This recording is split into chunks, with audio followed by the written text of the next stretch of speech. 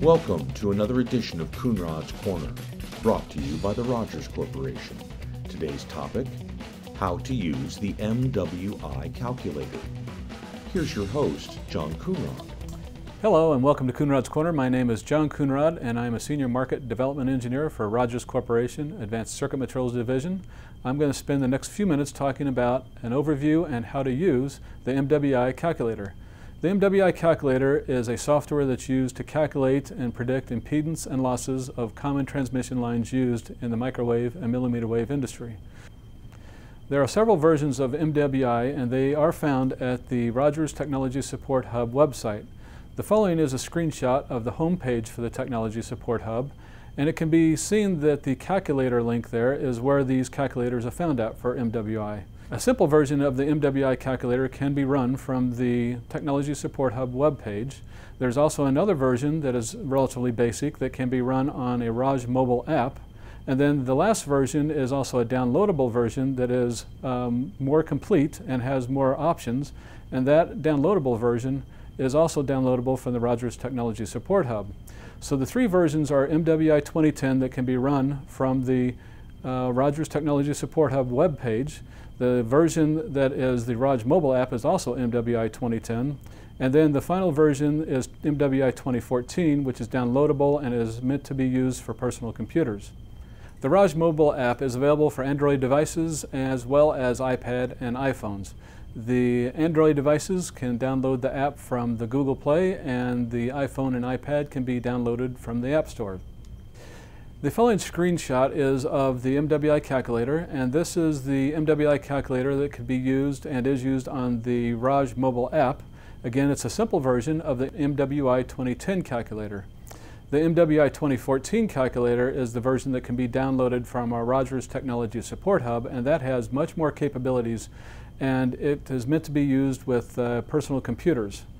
This also has the design decay built into it, which is a very good tool for how we've determined dielectric constant based on measuring microstrip transmission line circuits over a variety of conditions. The MWI calculator uses closed form equations, and it gives the fast calculation of impedance and losses for a variety of transmission line circuits. The different options for different transmission line circuits are the microstrip transmission line, also microstrip edge coupled transmission line. There is a grounded coplanar transmission line available. There's also strip line single-ended versions, and there's also strip line edge coupled and broadside coupled versions as well. There are also tutorials available for download from our Rogers Technology Support Hub for the MWI calculators, and the screenshot shown here shows one of these tutorials, a portion of it. I'll now give a quick demonstration of the MWI 2014 software looking at predicting impedance and losses. The model will be looking at a microstrip transmission line. I will be using 20 mil thick RO 4835 laminate, as well as a conductor width of 42 mils wide and a frequency of 5 gigahertz.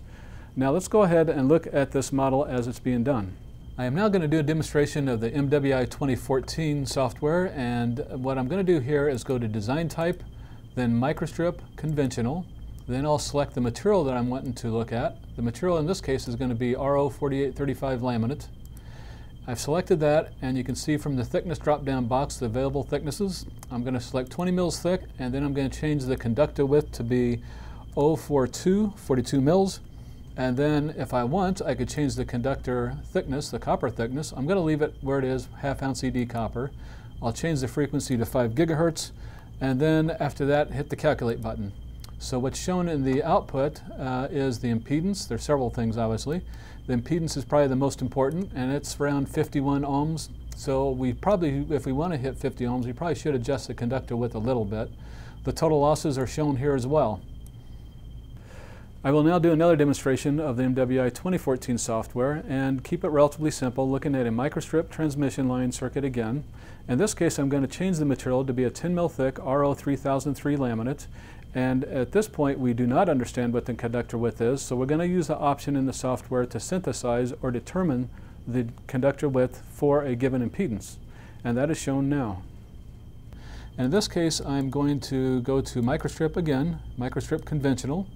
I'm going to select a material that is the RO 3003 laminate, And from that material, when you go to the thickness drop-down box, you see the standard material thicknesses available. I'm going to go to 20 mils thick. The conductor width in this case, I don't know. So I'm going to use a option of this software to use synthesis, and that means it's going to calculate the given width that is needed to achieve the impedance I want. In this case, 50 ohms, I'm going to leave that alone. I'm going to change the frequency to 2 gigahertz and then calculate. Pressing the calculate button does two things. One is it shows the conductor width that is appropriate for achieving 50 ohm impedance here. Also up here in the output text box, it also shows the same thing. This concludes this session of Coonrod's Corner. Thank you for watching.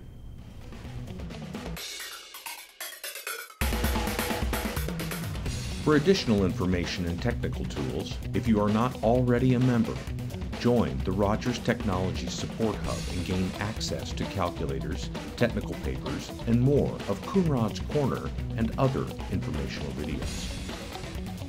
Rogers technical information is also available at your fingertips with the Rog mobile app, available for the iPhone, iPad, and Android devices. Check it out today.